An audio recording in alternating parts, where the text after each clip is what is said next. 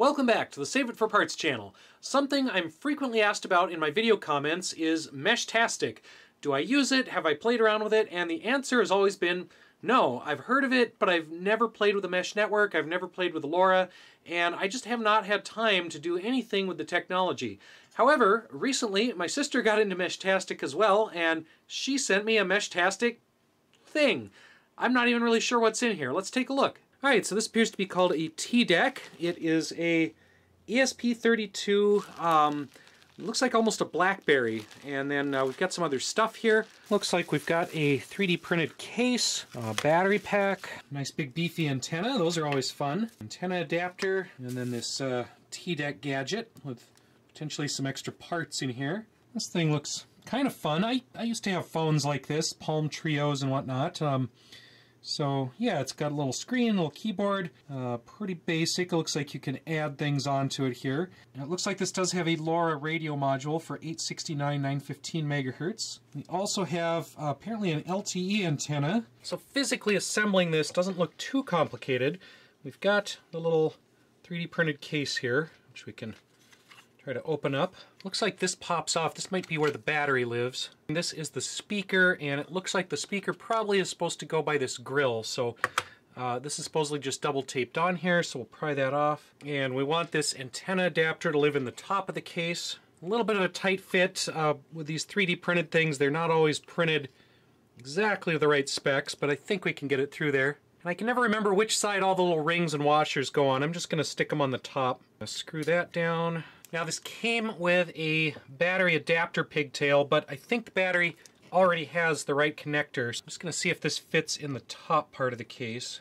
Alright, so that just kind of gently snaps in here with all these little clips around the edge. There we go. Took a little fiddling, but that is in the top of the case now. My hands are a little too big for all these teeny little wires on these things. Yeah, these gadgets are fun, but they're not made for big fat American fingers, so I am using tweezers to try to get this little thing into its home. Yeah, that speaker's kind of a problem. I need some other double-sided tape to get it into place here. Gently jam that in here. Then we want to get this little tiny antenna connector onto this little tiny jack, again without breaking anything, ideally. Boy, this antenna connector is really a pain. I hate these little MMCX things, or whatever this is called. They're just unusable for normal humans. I think we have that on there. You have to have exactly the right combination of very flexible fingers, high dexterity, and then brute force to get it to really lock into place. So that is not a nice connector. Fortunately, it's an adapter out to a regular old SMA, so hopefully we don't have to mess with that again. Some of the guides online said to put a GPS in here. I don't know if we actually need a GPS or if we can do Meshtastic without that. I guess we'll find out. I'm just making sure none of my wires are pinched. Yeah, that MCX connector does not clear the 3D printed case. It's sticking out too far. Yeah, this 3D printed case is pretty nice, but the tolerances are so tight on here. I had to just nudge things over by millimeters, and it's still not quite lined up over here. So yeah, if I was to 3D print this case myself, I might make it like 101% bigger, just so it fit a little bit better. Alright, let's see if I did this right. Let's try to turn it on. I guess I've got a pen handy.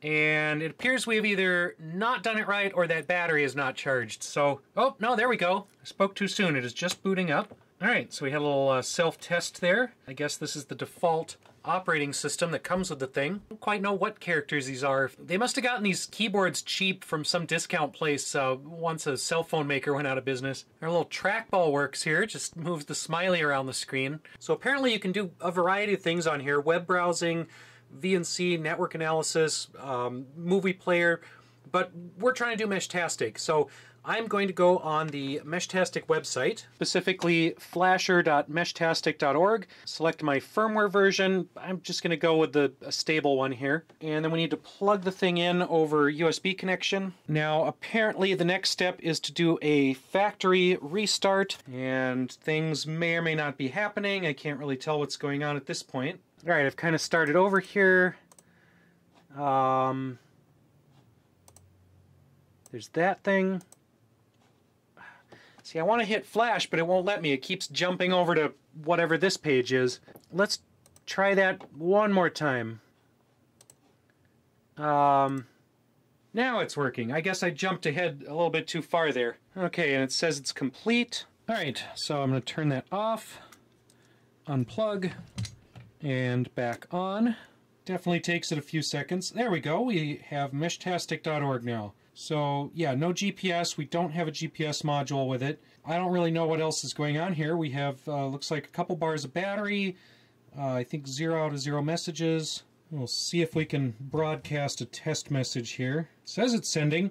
I don't have another Meshtastic unit, so I have no way to know if that went out or not. Okay, it just flashed an error message there really quick. It said delivery failed to broadcast. So I think we need to do a little bit more setup. So the internet says we need a Meshtastic app on our phone. All right. I guess that is our thing that does stuff. Let's see, we need to set the region so it knows what radio to use. So we're going to go ahead and set that to US. Now it thinks it's at 91%, where it was like 30-something% before. So this little battery, yeah, seems pretty cheap. Oh, it went up to 92. We're making power here. It's just sitting here on my desk, magically recharging itself. So it seems like most of the settings are easier to do in the app here versus on the tiny BlackBerry keyboard. We can do radio configuration and whatnot. Something went wrong here because this won't come back up and it doesn't show up on the app. I'm going to try the reset button on the side here. And we did get our name set to save it for parts, so I don't know if that means that my neighbors can now see me on the Mesh Network. I'm a total noob to this, so hopefully I'm not screwing anything up too badly. I guess long fast is our channel. Various mysterious information in here. It looks like anytime I change anything on this, it basically has to reboot itself. Looks like this is our current frequency, 906.875. So while I don't have another LoRa unit, maybe we can listen to this thing with a software-defined radio. Now, New Elect just sent me a Hack RF1, which I've been looking for an excuse to try this thing. I have not had much chance to play around with it yet. And I do see some little blips here and there, so there's other stuff happening in that 900 megahertz band. Probably just spamming the local airwaves here, but yeah, we sent it. There's the first pulse. There it goes again. It seems like it sends it 3 times in a row. I guess that's for redundancy or something. And there's the third one. I enabled this environment setting just to see what it does, and mostly it seems to just lag the thing out. It can't really handle this display, so it is very, very slow now. I think I'm going to have to turn this off again. Okay, so we have our Meshtastic box working. Now what? I only have one of these, so do I get another one and mesh with myself? Do I get one for my neighbors and we send really inconvenient text messages? Do I try to find other meshers, meshites?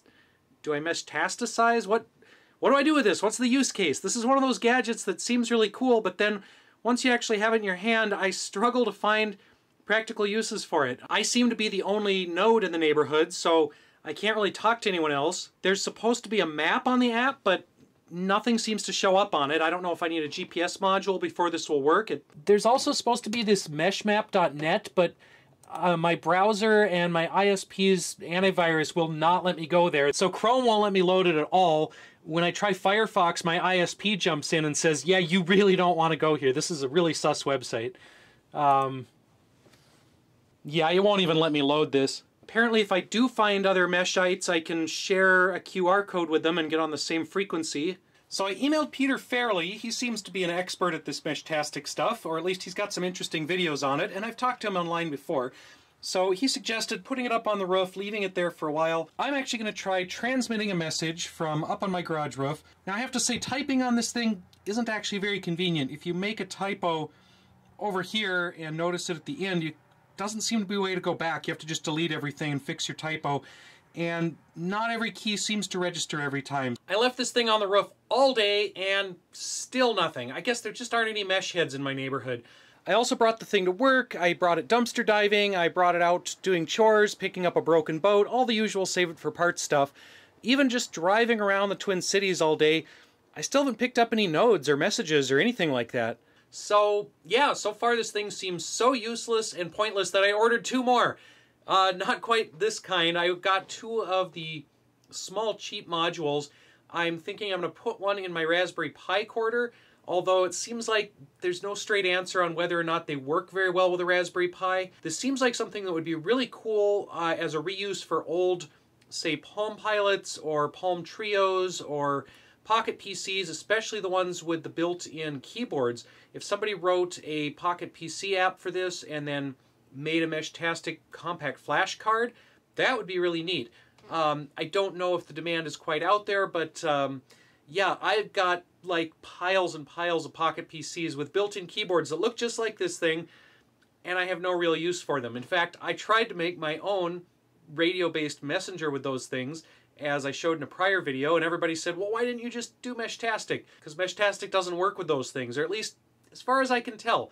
Maybe I'll find a way to use one of the little USB or Bluetooth modules with it, but I think that's going to have to be another video. I'm not really sure what I think of the LilyGo T-Deck here. I wish it did something else. It's great that it'll run Meshtastic, but it's got like a 400 megahertz processor in there. You'd think it could have some apps or programs or something else running, so when you're not meshing with people, you could use it for other purposes. I'm also not really sure what any of this means, this channel utility, and it also says plus U. I think maybe that means it thinks it's plugged into USB.